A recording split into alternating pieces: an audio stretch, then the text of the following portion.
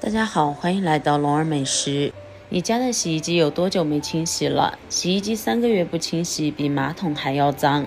洗衣机是我们生活中必不可少的一种家电，给我们的生活带来了许多的便利，与此同时也存在着许多隐患。你知道吗？家里面的洗衣机如果达到3个月的时间不清洗的话，甚至比马桶还要脏哦。相信很多朋友自从洗衣机买回家之后就从来没有清洗过，直到洗衣机用到报废为止。那么你家的洗衣机有多久没有清洗了呢？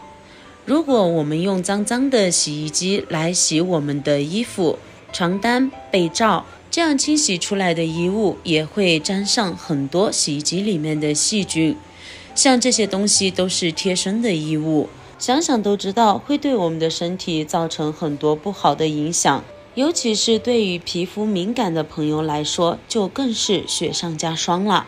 正常的情况下，我们的洗衣机应该保持每1到2个月进行一次清洗。今天就来给大家分享洗衣机的正确清洗方法。看一下，这是我们家的洗衣机，就只是2个月没有清洗而已。看到这个塑料胶带里面就非常的脏，这还是我们能看得见的地方，那可想而知看不见的地方得有多脏了。清洗洗衣机的第一步，我们需要准备一条干净的毛巾，最好是选用买回来的新毛巾，先将它折叠成小块，折叠好后放入盆子里，然后再准备1袋白醋，白醋、米醋都可以，往里面倒入半袋白醋。倒白醋的时候，我们要把一整条毛巾完全浸湿，所以量尽量多一点，让整块毛巾充分的吸饱白醋。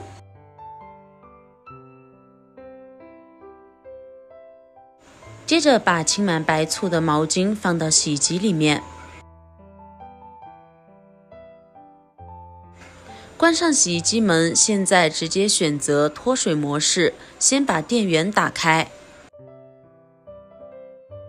在整个脱水的过程中，毛巾处于一个甩干状态，这个时候就会将毛巾上面的白醋均匀的被洒在洗衣机的内壁上面。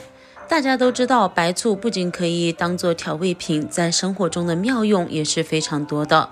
今天我们就是充分的要把它的妙用利用起来。这个时间不要着急，毛巾脱干水之后就会自动停止了。接下来准备一只大一点的碗，往里面多加点盐，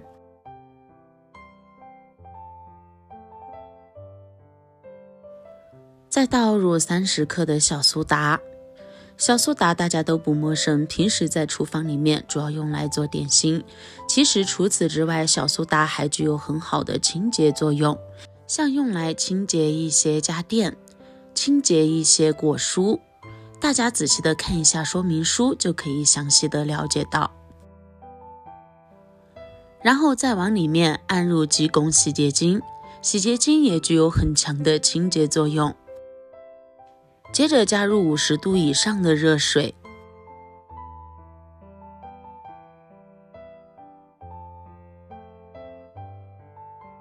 用筷子搅拌搅拌，让里面所有的材料充分的溶解在热水里面。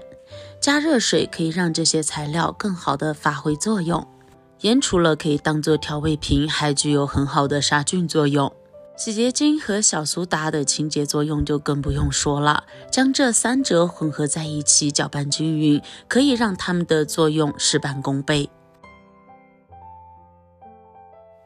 充分搅拌溶解后，先放在一旁备用。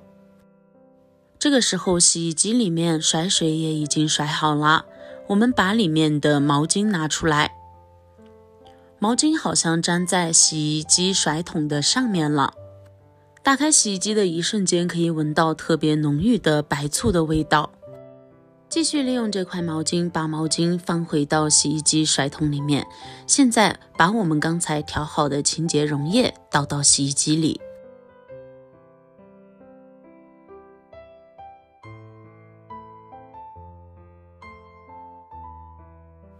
然后按洗衣键，也就是我们平时洗衣服的模式，普通模式就可以。在倒入我们的清洁溶液之前，我们已经用白醋将它漂洗了一遍。现在将我们调好的清洁溶液倒进去之后呢，里面的白醋就会和小苏打发生一个反应。而洗洁精刚才也已经说了，具有很好的清洁作用，食盐具有消毒杀菌的作用。经过这样一洗一融合，就可以很好的把我们的洗衣机清洁的特别的彻底，特别的干净。可以看到在搅拌的过程中，里面的泡沫也是非常的丰富，洗衣机里面的污渍就会随着这些泡沫被冲刷出来，然后再经过脱水换水，经过这一系列的清洗，就可以把洗衣机里面的污渍彻底的清除干净。1个小时过去了，现在把洗衣机打开，从洗衣机外面就可以看到非常的干净，和我们刚才洗衣机没洗之前简直截然不同。看一下里面的这个桶非常的干净，就像新买回来的时候的样子。洗衣机桶内壁一点污渍也没有了，非常的干净，充满了光泽，里面的味道也变得非常的好闻。如果你家的洗衣机也特别的脏，赶快用一下今天给大家分享的方法吧，既简单又实用还省钱。喜欢我的视频记得点赞关注加收藏哦，感谢您的关注和支持。本期的视频内容分享就到这里了，咱们下期视频再见，拜拜。